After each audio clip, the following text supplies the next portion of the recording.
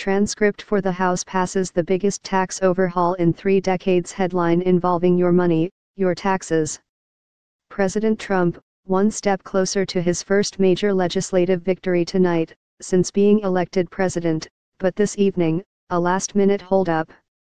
The House voting today to approve the Republican tax cuts by a strict party line vote, but late today, word now coming in they'll have to vote again. And the new poll numbers tonight. When Americans were asked, who will benefit most from this tax bill, 4 separate polls showing that Americans say more than 60% of them believe it will be the wealthy who benefit most. So, tonight, will the president still sign this into law before Christmas? And who wins, who loses? ABC's Mary Bruce, leading us off from the Hill. Reporter, House Speaker Paul Ryan today excitedly gabbled in the first major legislative win of the Trump administration. The yeas are 227 and the nays are 203. The conference report is adopted without an objection, the motion to reconsider is laid upon the table. Reporter, his gavel rolling off the podium as the biggest tax overhaul in 3 decades cleared a major hurdle in the House. But tonight, a procedural snag will force them to vote again tomorrow. Still, earlier, Republicans were ecstatic. Today we are giving the people of this country their money back. Reporter, but the speaker interrupted by one of many protesters on the Hill. You're lying. You're lying. Reporter, across the country tonight, Americans are asking how this bill will affect them. Corporate America will see the biggest tax cut, from 35% to 21%. That cut is permanent. Tax cuts for individuals will expire in 8 years.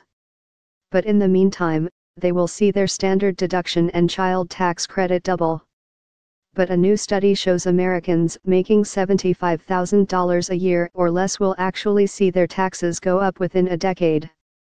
While wealthy Americans will continue to see a tax cut. Tonight, Republicans insist this bill will benefit the middle class. You guys do your homework on the thing. Reporter, you don't trust the analysis? Are you kidding?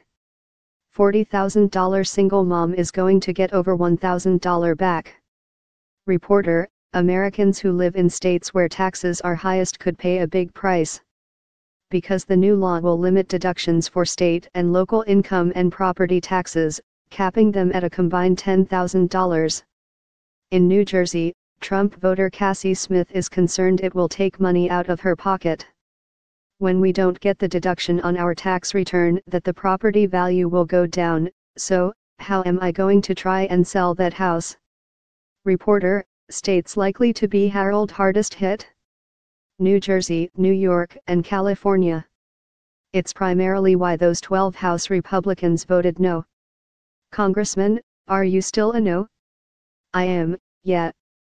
Reporter, Republicans argue the major tax cuts for corporate America will trickle down to Main Street America, leading to higher and higher wages. But skeptics say, don't count on it. Some have pointed to this moment. A room full of CEOs recently asked how many plan to use the money they save to reinvest in their company and their workers. Just a show of hands, if the tax reform goes through. Why aren't the other hands up? Reporter, even the president's top economic advisor wondering out loud why so few hands went up. And what about health care? The law repeals the individual mandate that all Americans have insurance.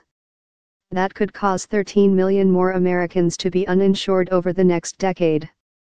And if healthy Americans opt not to buy insurance, premiums for others could skyrocket. The bill is deeply unpopular. New polls show Americans believe this will benefit the rich. We asked the speaker. Any concern that this won't translate into a political win for Republicans? No concerns whatsoever. Results are going to make this popular. So, you heard it there. No concerns tonight. Results, they say. They're promising they're on the way, should this pass, the hours and day ahead, which we do believe it will, Mary. This bill first passing in the House, but now, late word, as we were coming on the air this afternoon, that they now have to vote again because of something the Senate Democrats have now pointed out? Reporter: Yeah, David. This is essentially a procedural snafu, but it creates a real headache. Republicans now have to change that and then vote again. But bottom line, this bill is still expected to pass. All right, one more bottom line. When will the president actually sign this bill? Will he be able to keep his promise to sign this before Christmas? Reporter: Well, the White House is now suggesting that the president may not sign this until the new year, saying that the process to get the paperwork to the president's desk may actually take some time. David, the president has promised Americans tax reform for Christmas, and now they're suggesting that might not happen. David. We can hear the voices of some of the Americans gathered there in the Capitol behind you there, Mary, thank you.